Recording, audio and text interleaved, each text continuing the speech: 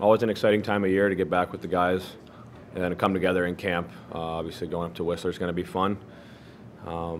Get back on the ice with the coaches and get some more structure in our in the skates here, and it's a very exciting time of year to come together as a team every time. What do you expect in your first Bruce Boudreau training camp? Well, I expect from what we saw last year to be have really good skates. He always would stop practice and take time to explain to us these are very important skates. So we need to be focused out the gate. Try to work on our habits and make sure our details and our pace is high, because this is where you got to push yourself in camp. We got a lot of players fighting for jobs and spots, and it's going to be an exciting time over the next couple of days. JT, what do you think this team is capable of with the changes, with the full season of Bruce, with Thatcher another year of maturing as an elite goalie in this league? What do you think this team's honestly capable of doing? Well, I just think competing in the playoffs and trying to win a Stanley Cup. I've talked about that before, where our expectation is to be playing when it counts in April, May, and hopefully June, and everything we work for is to try to be there competing, in the best of 7 series to try to win the Stanley Cup. So, I think we have the players here to do that. So I think it's very important we hit the ground running and kind of picked up from where we left off last year. And obviously last year shows how important it is to have a good start. So I think we're focused on that. Where do you think you're better this year as a team? More depth? Well, yeah, we just got more depth this summer, right? The guys that are young aren't that young anymore. Everybody's maturing and everybody's a little bit more experienced, and I think we're just getting better every year as a group. And like I said, it's important to come together in camp and get that level high of expectation and work ethic and pace and your habits and all that. So now's a good time to come together, like he asked. JT, what have you seen even in the informal skates with the new guys?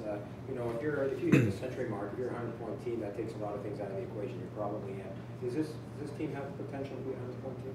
Yeah, for sure. I think, like I said, if we just play like we did since Bruce got here last year, the results should take care of themselves. But we're just worried about having a good start.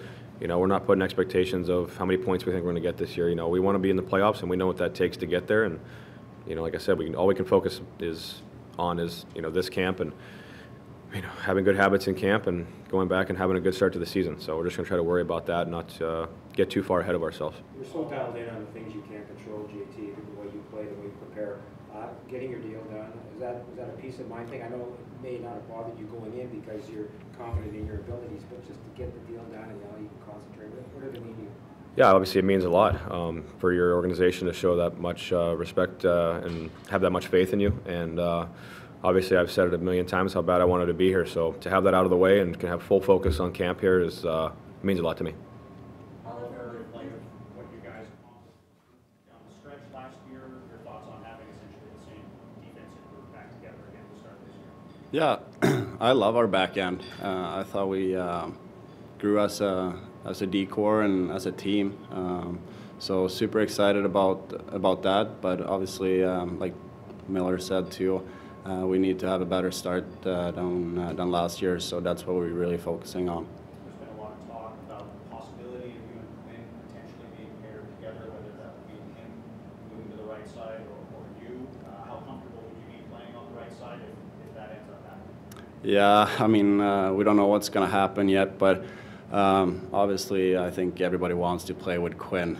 Ask anybody in the league. I think they would like to play with him. So that would be great. But at the same time, I think, it's up to Bruce and what he thinks is the best for the team. So, but I would be up for anything really. Oliver, with this idea of getting off to a good start, how does that come together in these next 10 days, 2 weeks over training camp and preseason? What do you have to do to make that happen? No, I think it's great that we go into Whistler and spend a few days up there and kind of just be around each other. I think that helps a lot, but at the same time, I think it's a lot of work on the ice that needs to be done and build on last year. I thought we played really good the second half, and we need to get better and come together as a team. And I think the next 2 weeks are going to be huge. And what are you expecting from Bruce Boudreau's first training camp? No, it's going to be hard, like every year. It's just nice to have Bruce from the beginning and kind of get to work on some things that we didn't get to work on beginning of last year, and kind of just get going. It'll be fun. Bruce talked about on Monday about the fact we played so many minutes last year. He thinks there's a and you can still kick offensively. Do you feel the same way? Yeah, I do.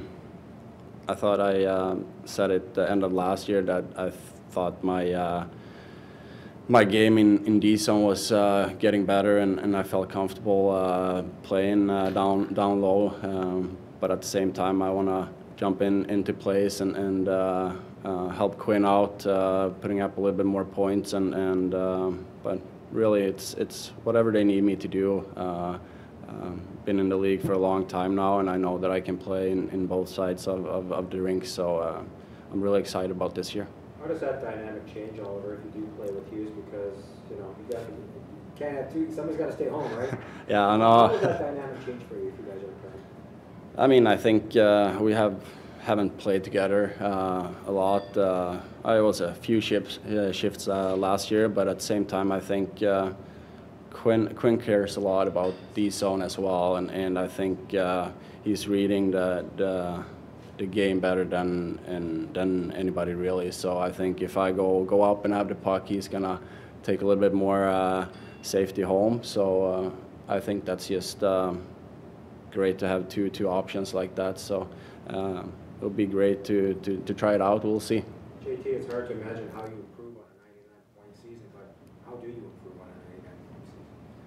Well, obviously, from a point total perspective, that's going to be hard to do. Like I've said to you guys a million times, I'm not really evaluating myself on points. It's nice to produce for sure, but I think I could be a more consistent player at 200 feet of the rink. Maybe giving up a couple less to get a couple more type of mentality. And some of my favorite players in the league are 200-foot centermen, so I think that I want to try to push myself this year to really care a little bit more about my own end. And I always do, but I evaluate myself honestly, and I think I have a little bit more to give in the defensive end, and being more fresh for that end, and just making sure I take care of there before I go the other way. But I'm not putting an expectation on stats or points for me. Like I say all the time, if I play well and play solid and have my feet moving, I think I'll produce. So I'm just trying to focus on that. Playoff teams are great in goal and really good down the middle. How do you like the way you guys stack up? The way you're able to deploy your centers this year? Yeah, like I said, I'm not 100% sure what it's going to look like, but depth is not an issue for us, that's for sure. And obviously, Demko is one of the best in the league. So, I mean, I complete faith in our group, and I have a high expectation for us and a high standard and high accountability level for this group. So, I'm just excited to get to Whistler and get started. To be honest. You talk about improving that 200-foot game. Talk about caring a bit more, but how much does it come down to decision making, making maybe fewer gambles for offense instead, or just in your own blue line? What kind of decision making do you need to change in order to improve that 200-foot game? Well, that's not really. I mean, I'm going to turn the puck over sometimes, but if playing over 20 minutes a game, I have the puck a lot, so I mean it's going to happen. The older I've gotten in my career, I think I've gotten better at realizing when it's time to make a play and when it's time to play direct. And most of the time when I'm playing direct is when I'm playing well. But I think in a sense, at 200 feet is just being harder to play against. I think I'm hard to play against in the offensive zone. I would really like to be that hard to play against in the defensive zone. So that's what I'm focused on. We have a lot of talent up front. I don't need to have the puck the whole game. Just being hard to play against so we can give up a little bit less in my own end, so we can effectively spend more time in the other end and then let the instincts take over once I get there. JT, Mikheyev billed as one of the fastest guys in the National Hockey League. I don't know if you see signs of that in those informal skates at 8 rinks, but just what is that element of speed you think going to bring to this mix? It's impressive. I always knew he was fast. Toronto obviously has some really fast players all the time. He just has kind of another gear out there.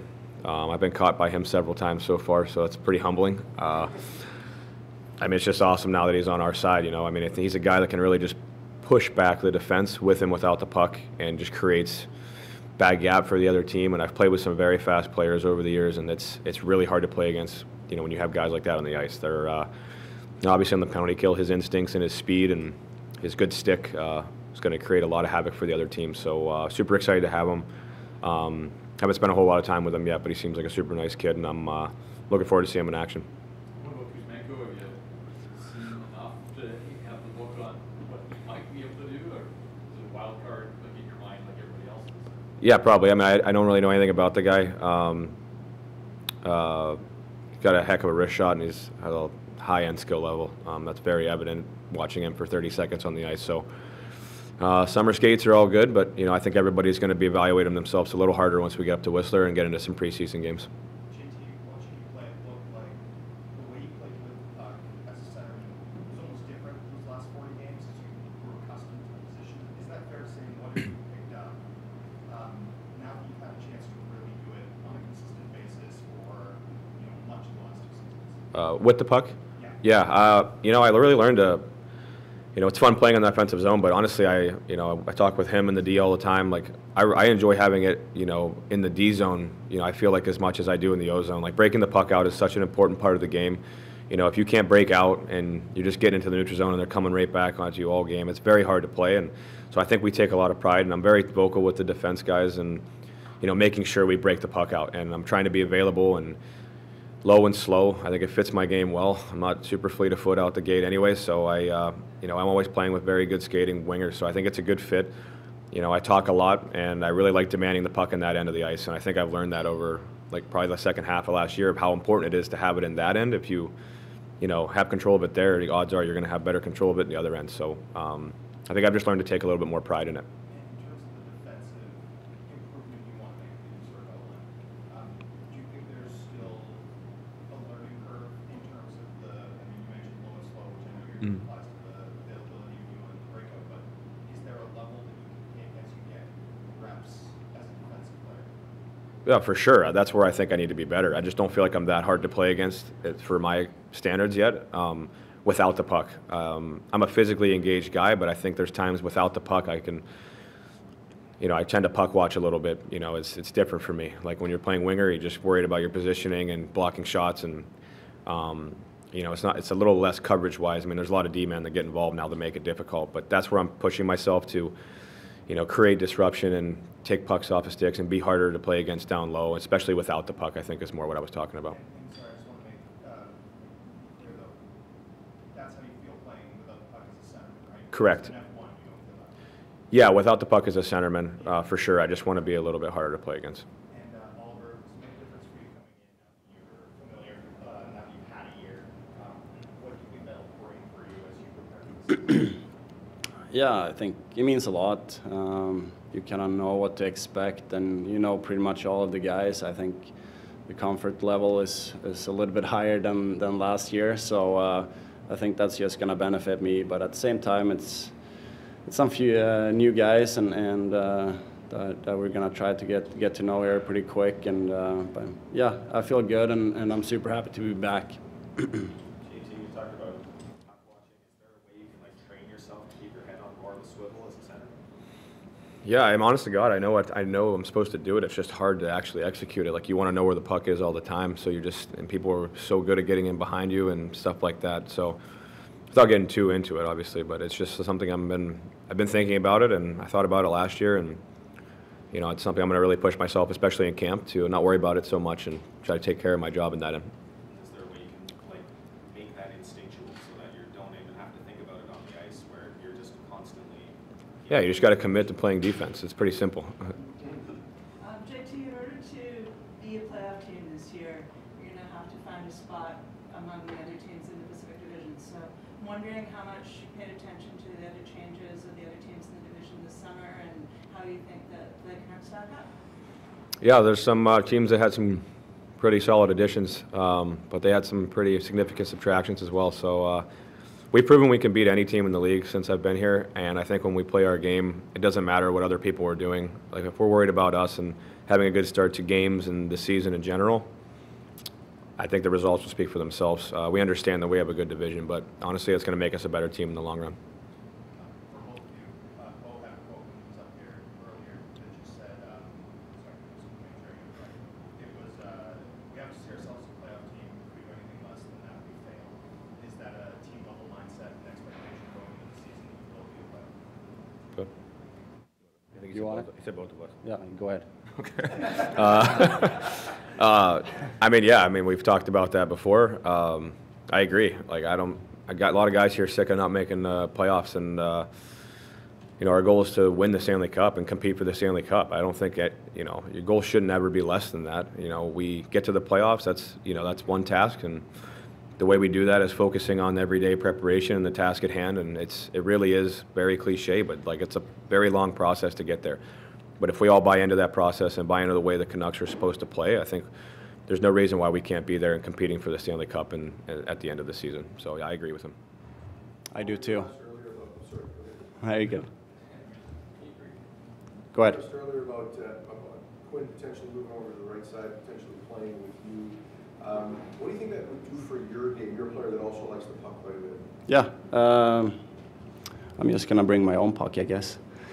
No, I mean, I think it'll be a lot of fun to play with Quinn, and I'm kind of that guy that just feed off the other D partner that I'm playing with, and I think that won't be any problems if that's the case, that we're gonna play together. So it'll be fun, and I think he's gonna help my game as well. He's moving the puck so good, and he's moving and skating so well. So I think he will create a lot of chances for me on the blue line. There are challenges to a defenseman playing on the offside, whether it's picking the puck up off the boards, holding the blue line. What makes you believe that someone like Quinn Hughes can play the offside so easily? No, he's just that good. I think it's pretty simple. We all have watched him a lot, so he does it all. He's just a good skater, good puck handler, and he does it all. Like I said, he's really good, and I'm excited if that's the case. So that'll be fun.